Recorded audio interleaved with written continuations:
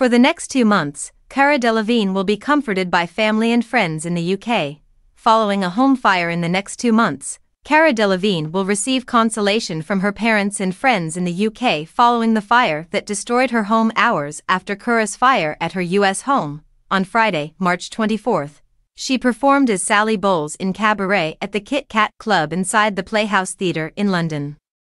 The supermodel, 31, was spotted in the city with her parents, Dad Charles Delevingne, 74, and mother Pandora Delevingne, 64, is scheduled to perform in Cabaret until June 1, so according to the Mail Online, she is expected to remain in the UK for the upcoming few months. Pandora told reporters on Friday that her daughter was probably devastated over her mansion being destroyed, prior to her, Cara, and Charles being photographed inside a car outside the London theatre.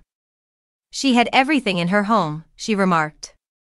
Her entire existence. Charles stated that something fell on a power line, suggesting that the fire at Cara's $7 million LA pad was electrical.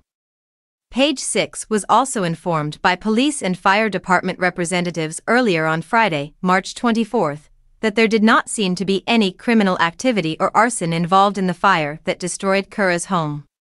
Still pending is an official investigation into the fire. At approximately 3:57 a.m. local time, the Los Angeles Fire Department, LAFD, received a call reporting that the mansion was on fire. Upon arrival, emergency personnel discovered that a heavy fire had completely destroyed one of the rooms.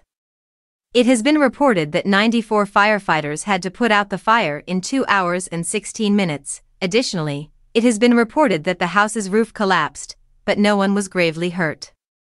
One firefighter was transported to the hospital due to an injury, and one occupant suffered minor smoke inhalation, a spokesperson for the LAFD stated. Following the incident, Cara shared a photo of her 2 cats on Instagram story, causing fans to express concern.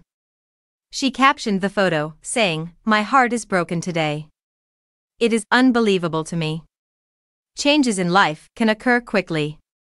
Thus, value what you already have." Following the LAFD statement that there were no reports of any animals being injured, Cara posted an update on her Instagram story stating that her pets were safe.